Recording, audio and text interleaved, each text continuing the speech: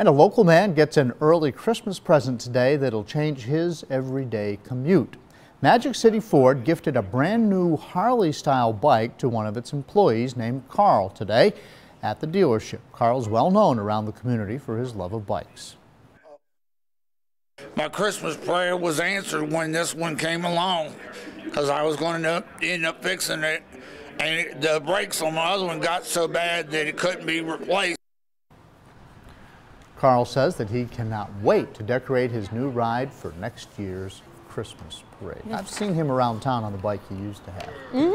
He likes those. Pretty bikes. fancy one there you got. Yeah, well, that's a nice one. It's pretty nice.